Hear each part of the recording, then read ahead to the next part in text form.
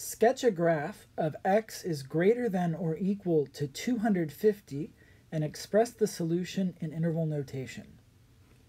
It would be a little bit ridiculous for us to have a number line that starts at 0 and goes by ones, 0, 1, 2, 3, 4, 5, 6, 7, 8, 9, 10, 11, all the way up to 250. We would never want to do that. It would take a lot of space.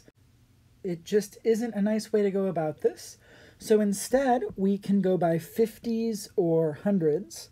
So let's say this is 0, and then this is 100, and this is 200. So I'm labeling every 100, but each tick mark actually represents 50 units, right?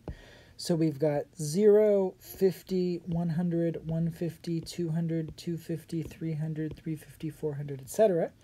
And so here for 250, that's going to be this tick mark right here, halfway between 200 and 300. Now we know that x is greater than or equal to 250. So because it's allowed to be equal, that means we're going to have a closed circle there. And we want x to be greater than or equal to 250. So we're looking for larger numbers, which means we are shading to the right. And so this is what our graph ends up looking like. And in interval notation, we start at 250 and go to infinity. And because 250 is a solution, we use a bracket there. And since infinity can't be a solution because it's not a real number, we put a parenthesis there. And so this is our graph. And this is what we have in interval notation.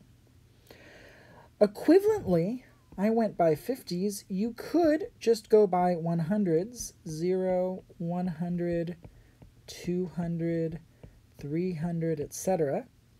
In that situation, you would still have a closed circle at 250, which is halfway between 200 and 300, and you shade to the right. So this is another way of doing it. There are generally lots of ways that you can draw these graphs, and some of them are better than others. You want graphs that have everything in the correct place. You want the scales to be working properly. You want it to be nice and readable.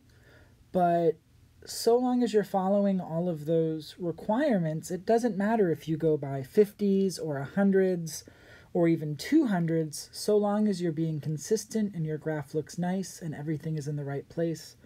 You are good to go.